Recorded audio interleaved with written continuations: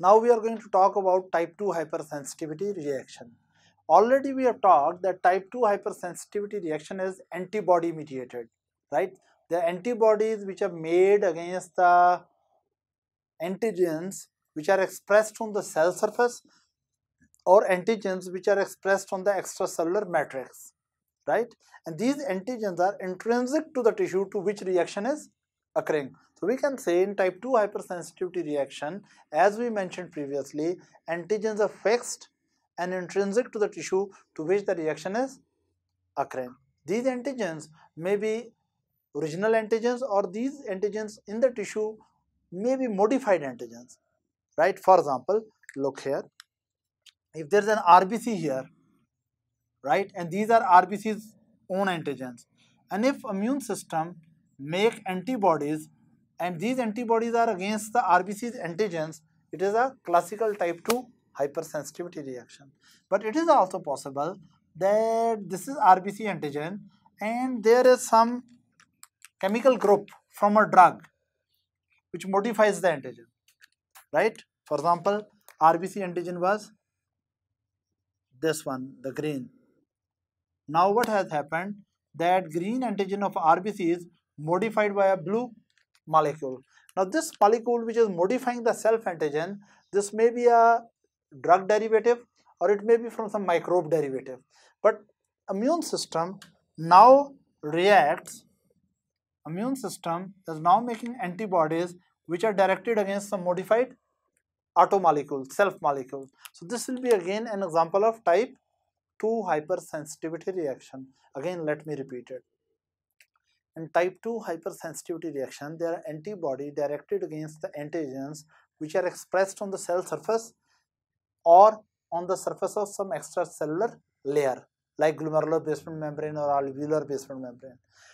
These antigens may be original or these may be modified by some drugs or modified by some other event like some microbial antigen bind with the self antigens and modify it. Is that clear? Now, actually, type 2 hypersensitivity reaction can be further subdivided into three types. Type 2 hypersensitivity reaction can be further subdivided into three ways that how damage occur to the tissue, right? For example, in A category, we put those type 1 hypersensitivity reaction in which there is target cell depletion or destruction without inflammation. I will explain how it happened, right? There is target cell depletion or destruction. There's target cell depletion or destruction, but important point is without inflammation in the tissue. Now you must be thinking how it's possible. Let me tell you. Let's suppose there's an RBC here. Is that right? There is an red blood cell here, and okay, there's an RBC here, and there is RBC's antigens, and here is an antibody. Antibodies usually in type 2 hypersensitivity reactions are IgG or IgM. Let's suppose it is IgG antibody. You know, this is when antibody bind with the antigens on the RBC, antibodies FC portion is activated. Here is a special cell. Can you now what is this cell? This cell has a receptor. This cell has a receptor for IgG which is binding with the target cell. This cell is coated by IgG, and IgG FC portion has a receptor on the cell, and when this IgG stimulates this receptor gave intracellular signal for phagocytosis, and now RBC will be phagocytosed and it will simply disappear. This type of classical example is seen in warm type autoimmune hemolytic anemia, right? This type of special example is autoimmune hemolytic anemia warm type. Warm type means that in autoimmune hemolytic anemia, warm type, there are autoantibodies directed against RBC, which belong the blood group antibodies belong to the IgG group. Is that right? Why we call them warm type? Because these antibodies can destroy the RBCs at body temperature, 37 centigrade. Because the other antibodies we'll discuss later, which help the RBC destruction at low temperature. So they are called cold type. So here we are dealing with the warm type. You can say autoimmune hemolytic anemia. What really happens that person develop autoantibodies of IgG group against the RBCs, and these RBCs which are coated by the IgG, when they pass through spleen, splenic, this cell is splenic macrophage. What is this? Splenic macrophage. Here this is an example of splenic macrophage. So splenic macrophage engulf or phagocytose IgG coated RBCs. Is that right? And of course in these patients there is splenomegaly as well. There is hemolysis, hemolytic anemia, and there is splenomegaly. Is that clear? So this is one example where cells are depleted. Is that right? And process is phagocytosis. And in this phagocytosis, because the phagocytosis of this RBC has been facilitated by the IgG. So this IgG is working as opsonin. IgG is working as opsonin. Let me tell you what is opsonization and what is opsonin. Opsonin is any molecule, chemical molecule which bind to a cell or particulate matter and facilitate its phagocytosis. Again, let me tell you. What is opsonization? Opsonization is a process in which opsonins bind with a particulate matter, which may be a bacteria or which may be a cell, and there is facilitated phagocytosis, right? Now here opsonizing molecule is IgG, because IgG on one side holds the cell to be phagocytosed and other side IgG is stimulating phagocyte. Is that right? So opsonin, another example of opsonin is that let's suppose here is another RBC, red blood cell, and here is antibody. This antibody activate complement system. C1, 4, 2, C3, B, A will be going away, C3, B, C5, 6, 7, 8, 9. But if this whole process goes, then there will be lysis. But let's suppose this process is partly activated. Now look here. Antibody bind with the antigen. I will make it a larger so that you understand it better. That this is an RBC and there are antigens. Here is an antibody. It activates C1, 4, 2, C3B, because A component will be removed. A component of 4 will be removed, A component of 2 will be removed, and A component of 3 will be removed. This C3B, this is also opsonizing agent, because this C3B may fall over here and stick to this point, C3B. Now this C3B, when it is binding here, it is also opsonizing molecule, because on one side it is binding with that cell to be phagocytosed, other side C3B has receptor on the phagocytes. So again what will happen, or let's suppose there is one C3B over here. Now what happens? These are opsonins binding with the target cell, and again who will come here? Can you tell me? Who is coming to eat? Yeah, this is the receptor for C3B receptor, right? And again who is coming here for phagocytosis? Phagocytic cell may be macrophage. So what is happening? Look at first example and the second example. In the first example, the molecule which enhances the phagocytosis is IgG. In second example, molecule which enhances the phagocytosis is C3B, right? Here IgG is opsonin, there C3B is opsonin, and macrophage have receptor for the IgG as well as macrophage have receptor with C3b. Important point which you have to understand, here antibody is directly leading to phagocytosis. Here antibody led to the production of opsonizing molecule, and these opsonizing molecules coat the cell, and then there is facilitated phagocytosis. Is there any question up to this? So naturally, any cells, it may be RBCs or it may be neutrophils or it may be platelet, any cell which develop antibodies directed against its antigens, then facilitated phagocytosis, right, will eventually reduce that cell in the body, and we say there will be depletion of that cell. But do you think there will be any inflammation there? No, there will be depletion of that cell. Another example of similar situation is that let's suppose there is an RBC here, right, and this is the antigen, and here is antibody. Here, what Fc portion of the antibody is activated, it binds with C142. Here is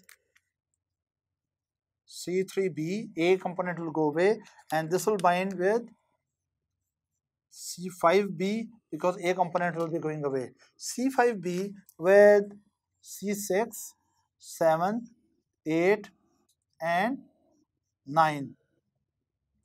All this complex C5b, 6, 7, 8, 9. This complex is called membrane attack complex. So actually what really happens, it is like this. C5b,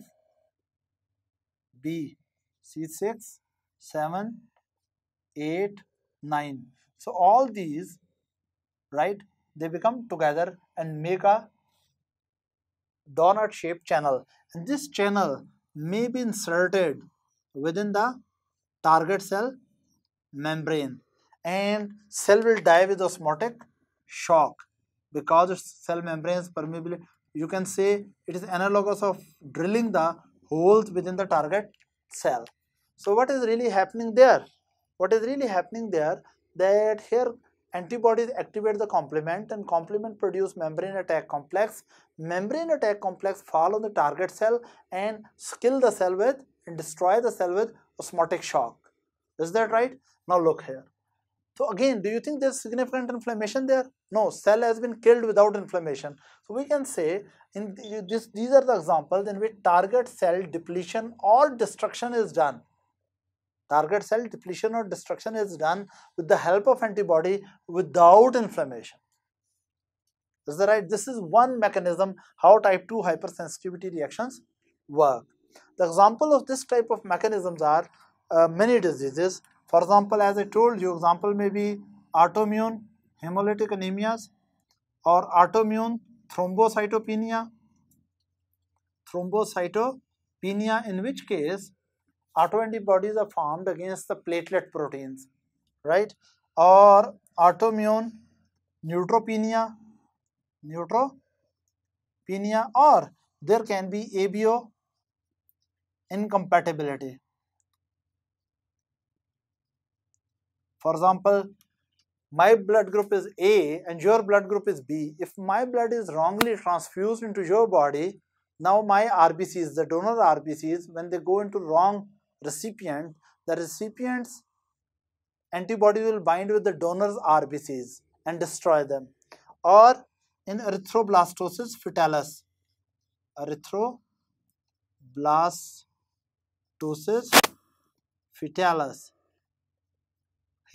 in case of erythroblastosis fetalis, Rh negative mother make anti-Rh antibodies which pass through the placenta to the Rh positive baby.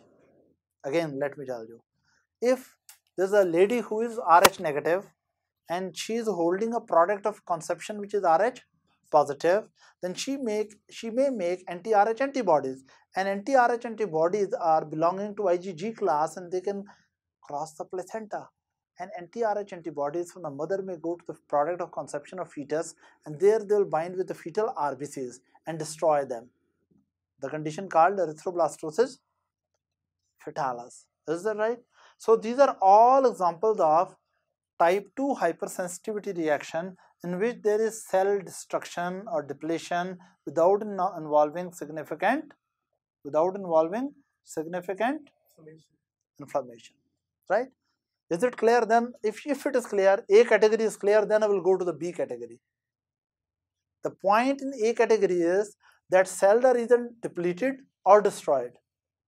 For example, destruction by membrane attack complex or depleted by facilitated phagocytosis. Either antibodies directly induce phagocytosis, or antibodies by partially activating the complement produce C3b, and C3b act as opsonin, right? So in these two cases, there will be facilitated phagocytosis and cells will be depleted. Or third case, where antibody activate the complement and complement produce membrane attack complex, we destroy the cells. Am I clear? And which destroy the cells. Any question you have here? Now, the other point which is important, that if this is clear, we'll go to the second example. In next example, we'll talk about that again antibodies are directed against some fixed antigens, but there's inflammatory reaction in the tissue. What is there? Now we are going to the second example. Okay, before we really complete, there's one more example of the A category.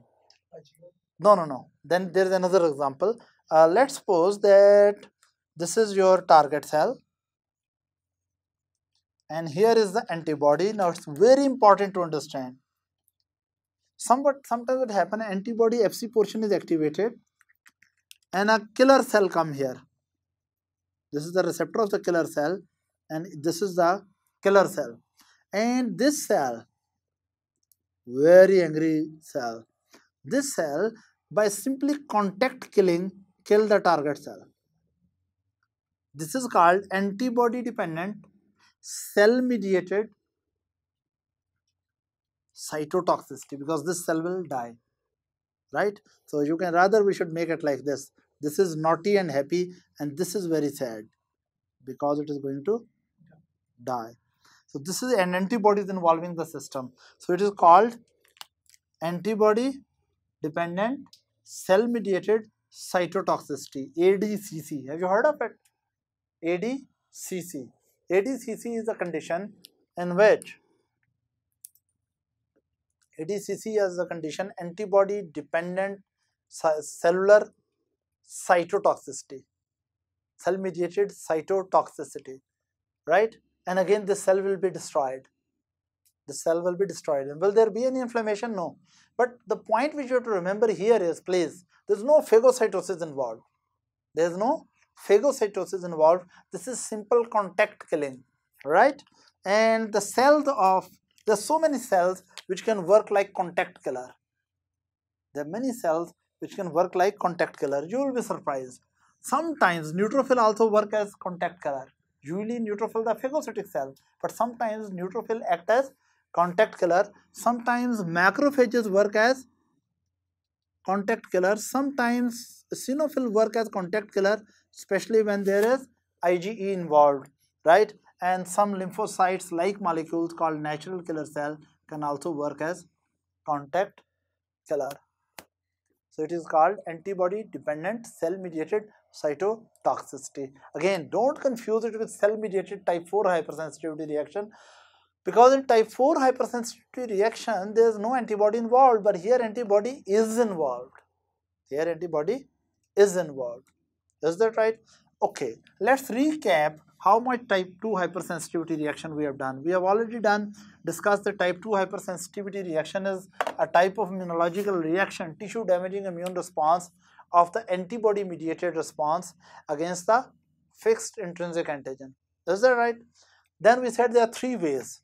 This is without inflammation. Second method is in which there is complement and Fc receptor mediated inflammation. Second example is when there is complement or Fc receptor mediated inflammation. Hallmark is inflammation, right? And third is antibody mediated cell dysfunction. Antibody mediated cell dysfunction. dysfunction. Now, first of all, this is category A, here is category B, and here is category C. All of them are type 2 hypersensitivity. In first case, cells are depleted or destroyed but no inflammation. In second case, there is inflammation. In third case, there is no cell depleted, no cell destroyed, no inflammation, but cellular dysfunction occur. The point which you have, how do you differentiate these three mechanisms of type 2? It is still, all of them are examples of type 2. I will go into detail. But first you want to say category A is cells are depleted or destroyed without inflammation. B is there is inflammation. C is cells are not depleted, not destroyed, and no inflammation, but cell dysfunction is there. I will give you example, it will become more clear to you. Already we have discussed this, so let's make it a prototype. One example here was that this was an RBC, and there was simple antibody, and what was here?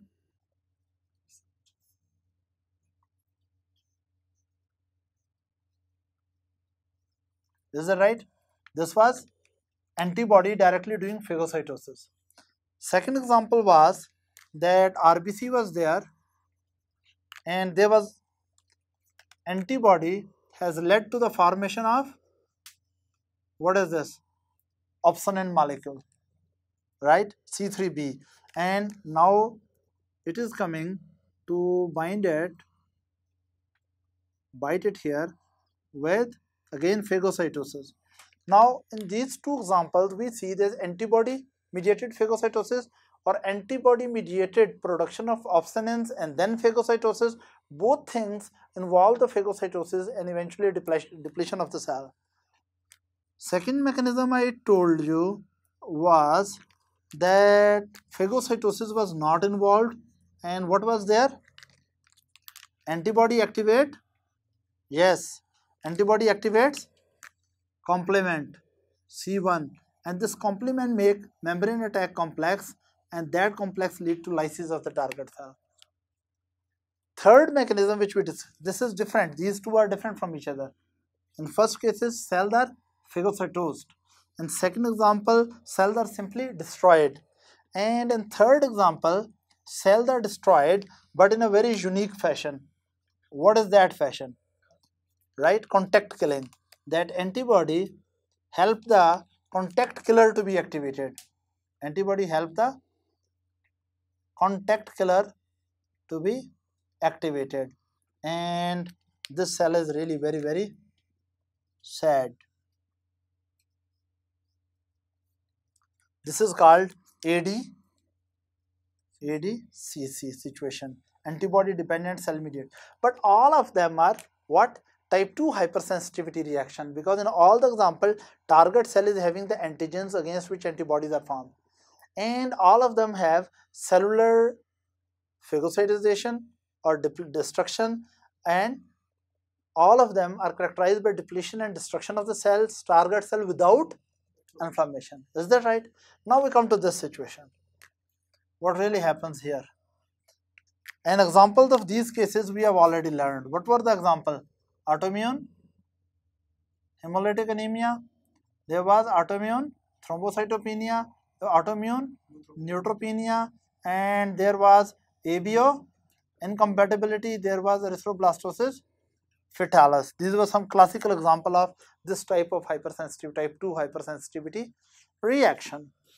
Now we can come to some other type of hypersensitivity reaction in which inflammation is involved. Let's suppose this is glomerular basement membrane. The target is glomerular basement membrane, and these are glomerular, you can say, collagen, and in the glomerular collagen there is one glomerular basement membrane as type 4 collagen. What is the collagen present over there? Type 4 collagen. One of the type 4 collagen, it is type 4 collagen, and there is one component, this circular component is non-collagenous component of type 4 collagen. It is non-collagenous because it is not part of the twisting fibula. Sometimes antibodies are directed against it. Sometimes antibodies are directed against this component. Now let's suppose this is an intrinsic antigen of the collagen. This is intrinsic antigen of the collagen. Now if antibody is directed against it, antibody can activate number one complement. You understand? C1, 4, 2, 3, C, 5B, 6, 7, 8 and 9. And this membrane attack complex may puncture your glomerular basement membrane. But meanwhile, look, C3A, the release products are C3A or C5A or C4A. All these A component may act as chemotactic agents and mast cell stimulator. All these cells may act as chemotactic agent and mast cell stimulator. So that will build the inflammatory response. Are you understanding? Now inflammatory cells will come here. What will happen? Inflammatory cell will come here. For example, C5A is strongly chemotactic for neutrophils. And neutrophils will come here. They will release their enzymes, destructive enzymes, and they will release their oxygen derived free radicals. And all these substances, enzymes, will further do the damage and induce inflammation. They will do further damage and do the inflammation. So what we have seen that here antibody is involved.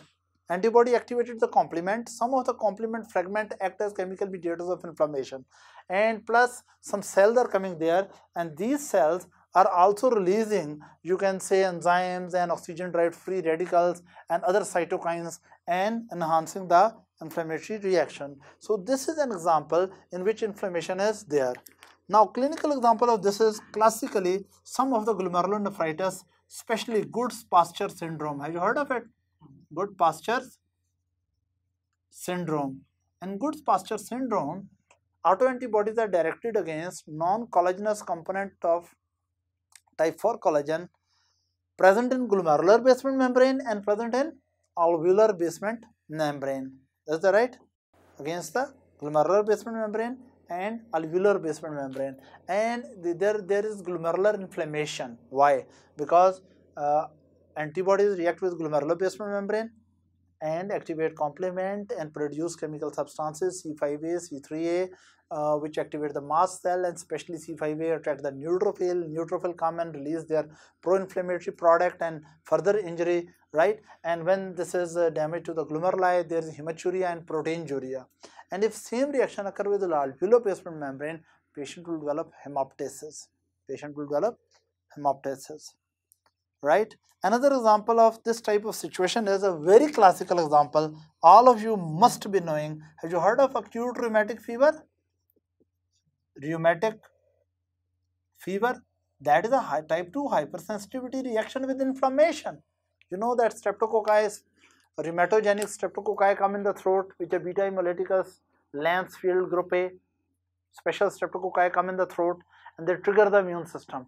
And immune system make antibodies which cross react with patients on connective tissue. In rheumatic fever, what really happens? Patient develop primarily sore throat by which type of organism? Streptococcus, not Staphylo, Streptococcus. These are, so beta hemolyticus, Lancefield group A, streptococcal infection in the throat may trigger the immune system, and immune system will make autoantibodies directed against heart or joint, skin, subcutaneous tissue and central nervous system. So patient may develop, when reaction is against the heart, patient may develop carditis, pericarditis, myocarditis or endocarditis, valvular damage, vegetations. Patient may develop polyarthritis, patient may develop subcutaneous nodules, patient may develop erythema marginatum, or even damage to the basal ganglia may produce chorea, right? So you know that there are special inflammatory lesions in the heart like Ischoff bodies. So that is a type 2 hypersensitivity reaction in which antibodies are directed against the cardiac tissue and making inflammatory lesions over there, right? And that will fall into category B. Now we come to third category, right? That antibody-mediated cellular dysfunction. In this case, there will be no cell depletion, no cell destruction, and no inflammation. The very classical examples you must be knowing already. For example, in Graves' disease, In Graves' disease, what really happens? That if you bring one follicle outside, follicles are special structures present in thyroid which are responsible to produce T3, T4. Now look, on the follicular surface there are receptors, and these receptors are receptors for TSH. These are the receptors for TSH. This is TSH receptors. Normally thyroid stimulating hormone should bind there and stimulate these cells, but sometimes immune system make autoantibodies, and these antibodies react with the TSH receptors. Now this is very interesting. Antibodies bind with the TSH receptor and stimulate the TSH receptor. Don't destroy. No inflammation, no cell destruction, no cell depletion. Here autoantibodies bind with the TSH receptor and superstimulate TSH receptor. Right? So under such stimulation, all these cells will produce massive amount of T3 and T4, and patient will develop hyperthyroidism. This is the pathology in Graves' disease. So Graves' disease is a classical example of type 2 hypersensitivity reaction category C, in which there is no cellular depletion, there is no cellular destruction, right? No cellular phagocytosis, no cellular depletion or destruction, no inflammation, simply TSH binding antibodies, TSH receptor binding antibodies overstimulate the TSH receptors, and that leads to increased follicular cells function, right? Another example of similar example is that, let's suppose this is your spinal cord. Here is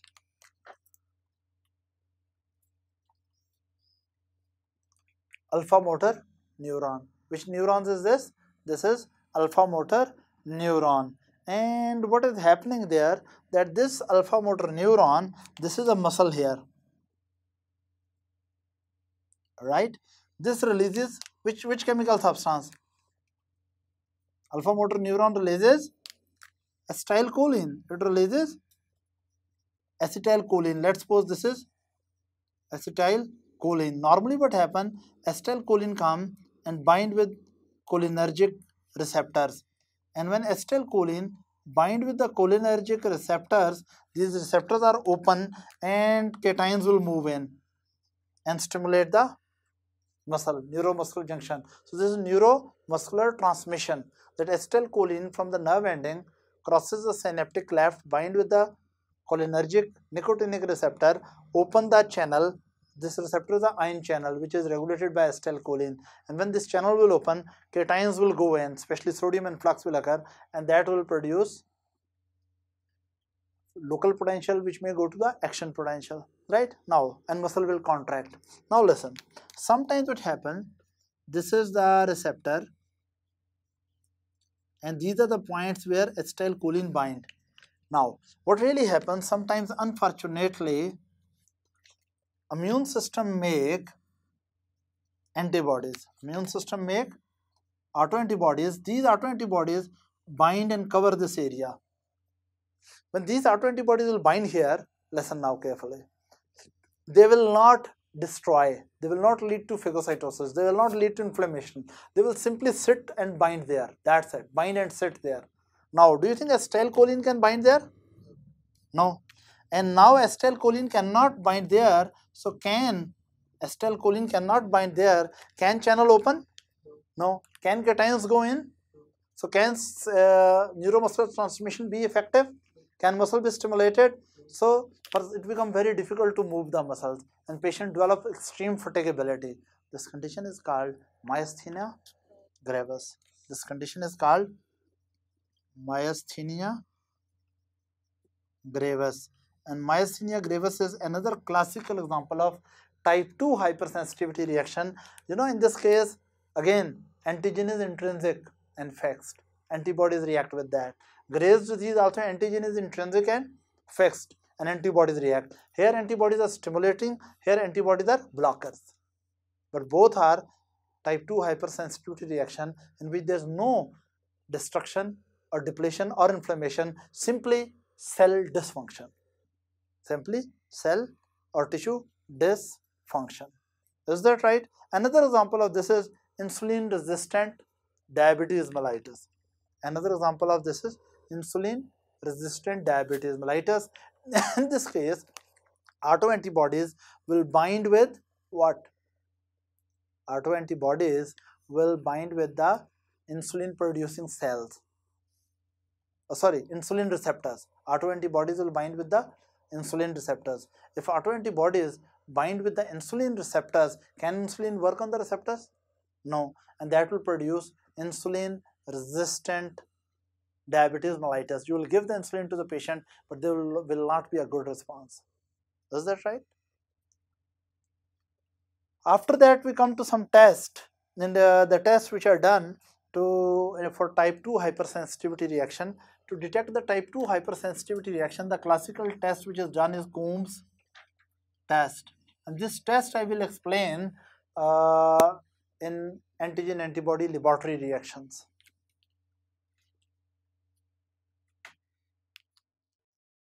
Example of type 2 hypersensitivity reaction is in which these are epidermal cells and they are held by special desmosome proteins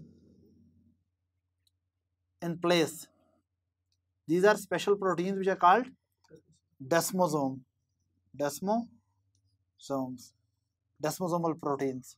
Now what really happens, sometimes the antibodies are made against these proteins, and these proteins act as a sticking proteins and hold the different layer of skin together. If antibodies bind with the desmosomal proteins, skin layers cannot be held together properly and multiple vesicles or blisters are formed on the skin. Multiple vesicles or blisters are formed on the skin, and this condition is called pemphigus vulgaris. Pemphigus vulgaris. Pemphigus vulgaris. What really happens in the condition called pemphigus vulgaris is that autoantibodies are directed against the desmosomal proteins which hold the layers of the skin together. When desmosomes are blocked or neutralized by the antibody presence and desmosomes don't work well, layers of the skin cannot be stitched together well. These are, you can say, biological desmosomes are biological stitchers, right? So these stitchers don't work well and skin will develop multiple blisters. Is that clear?